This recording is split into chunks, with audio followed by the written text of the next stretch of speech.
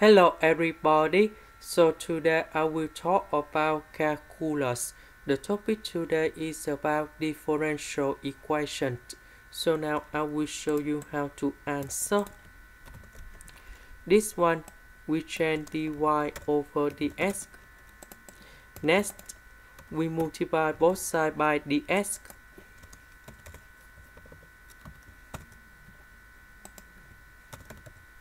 Now, I will put about b equals to this one and q equals to this one. So we have dy, so we need to do first the derivative of the function of b with respect to s. So we just have only s squared in here, and you got about negative 2s squared and y, because first the derivative of s squared you got about 2s. We have ds, so we need to do first the derivative of the function of q with respect to y. We have y squared in here, so this one you got about negative 2sy. So we see that this one is equal to this one, so that's about exact. So we need to set up about the function fsy equals to the integration. I will choose about this one in here, that's about the s plus 3sy.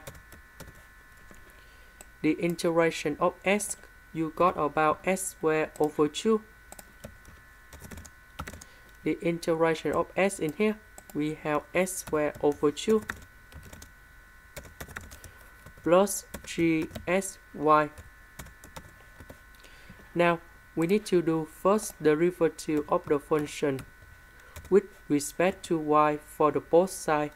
So we have fsy in here. So because we don't have y, so you got about 0 in here. This one we have y, so first the derivative of y squared, you got about 2y in here. That means we have negative s squared over 2 multiplied by 2y plus d over dy, and we have 3sy. So we simplify this one, and that should be about s squared y.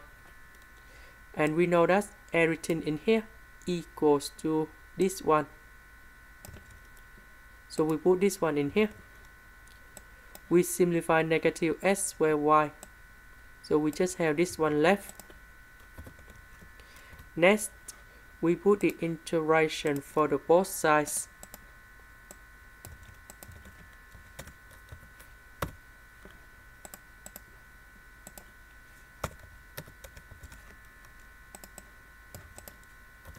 The integration of 8y, we have a multiplied by y squared over 2, and we put about c.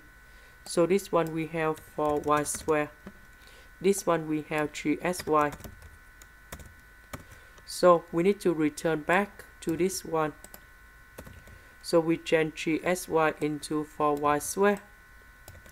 And everything in here equal to fsy.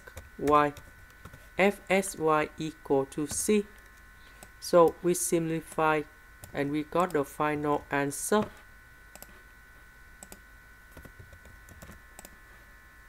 This is the end. Thank you for watching.